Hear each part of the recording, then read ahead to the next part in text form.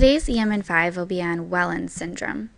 So let's start off with the case. You have a 62-year-old male coming in by EMS. He does have a history of some coronary artery disease, and he has new onset left-sided chest pain, about 8 out of 10, some nausea, and diaphoresis. This is the EMS report that you get prior to his arrival.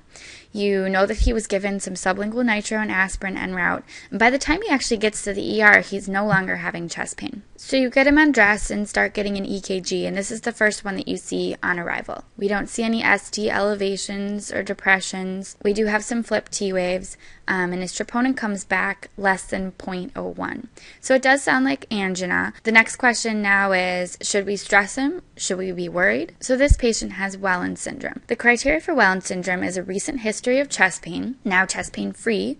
Cardiac enzymes have to be negative, so no troponin leak. And the EKG shows symmetric, deep T-wave inversions or biphasic T-waves in the precordial leads. And those findings are actually during the periods where they're chest pain free. The other criteria in the EKG is that you can't see any Q waves and no ST elevations. So let's look again at his EKG on arrival. And you see that he does have these very deep T-wave inversions here in V3, V4, the precordial leads, and also biphasic T-waves in V5 and V6. And again, this is during a chest pain-free period. He has negative troponin and no ST elevations.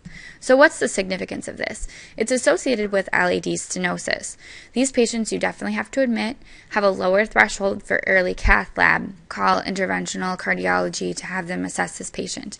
And last of all, you do not want to stress these patients. You can actually cause further infarct or damage. So 3 to remember for Wellens syndrome, it's recently resolved chest pain, so chest pain free on arrival. You see those deep T-wave inversions or biphasic T-waves in the precordial leads, and it's associated with LAD stenosis. So you don't want to stress them. You need to go to the cath lab. Call cardiology. Here are the references, and thanks again for joining us on EM in 5.